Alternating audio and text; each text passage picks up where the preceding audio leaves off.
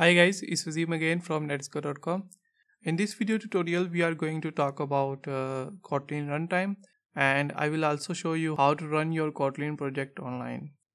I'm going to create new folder here for my Kotlin programs. Let's open this folder, and in this folder I'm going to open command window, press shift and then right click on your mouse, then click on this open command window here. Now let's open Notepad and type our first program.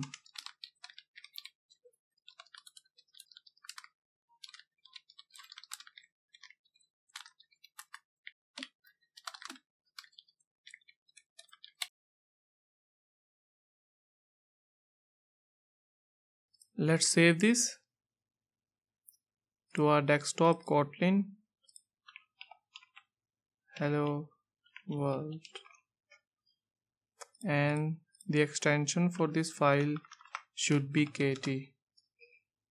Perfect. Let's compile this with Kotlin compiler, type space and then the file name that we want to compile. Press enter and it will compile this file. Perfect. Now let's run this file. We will use Kotlin Runtime to run this file. Kotlin hello.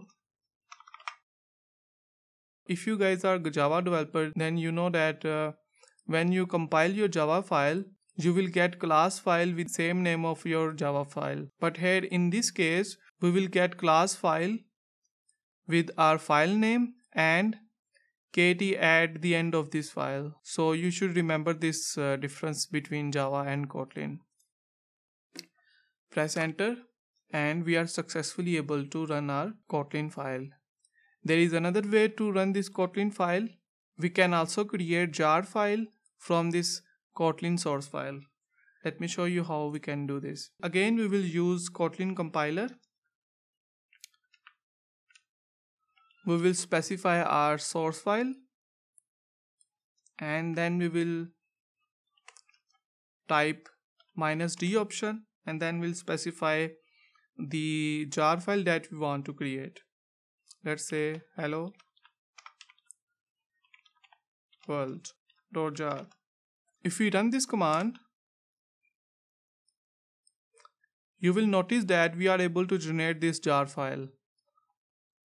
If you guys are Java developer, you already know that to run this jar file, you can use java -jar space and then the jar file that you want to run. I'm going to press enter and you can see that we got this class definition found error. That's because Java runtime cannot run this jar file. Because to run Kotlin file, we can only use Kotlin runtime. So we can bundle our Kotlin runtime with this jar file. Let me show you how we can do this. We will use same command to compile our source file to our jar file. But we will also add an extra flag which will say include -runtime. And if we type this command again, now what will happen is this Kotlin compiler will include Kotlin runtime in this jar file, and when we will try to run this jar file using Java, then we will be able to run this jar file because in this jar file we have already bundled our runtime using Kotlin compiler. Let's try to run this again and we are successfully able to run our jar file. So this is how you guys can include Kotlin runtime in jar file. Let's clear our screen. Let's go back to our source code. If you guys are Java developer, then you already know that in Java we used to write class and then in that class we used to write our main function. But that's not the case with our Kotlin program, because at the backend Kotlin compiler generate that class for us. Let me show you what I meant by this. So we already have this class file.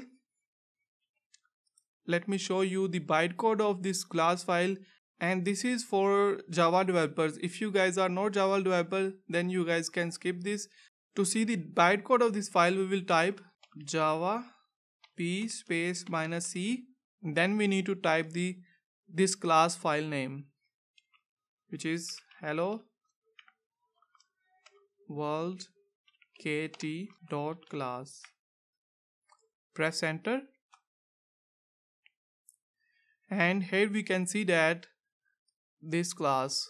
So this was the class that we were executing, and all this code is generated for us. As we already know that Kotlin is very simple language, and it removes all boilerplate code for us. So we used to write this class, but in Kotlin program there is no need for this, and compiler will generate this for us.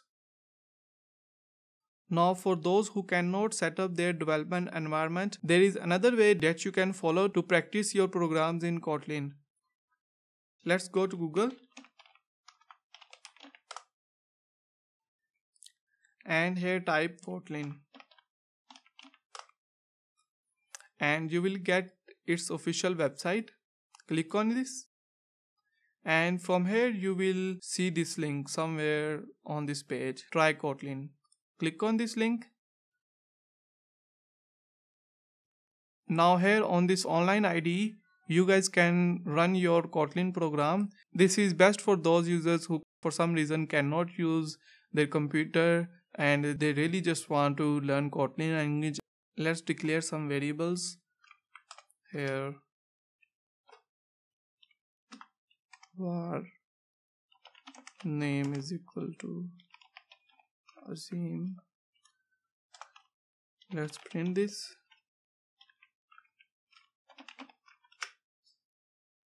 To run this, click on this run button and make sure to select JVM. Click on run, and we got our output here. So that's it for this video. I hope you guys enjoy this video. Please don't forget to subscribe to my channel for more videos. Thank you so much for watching.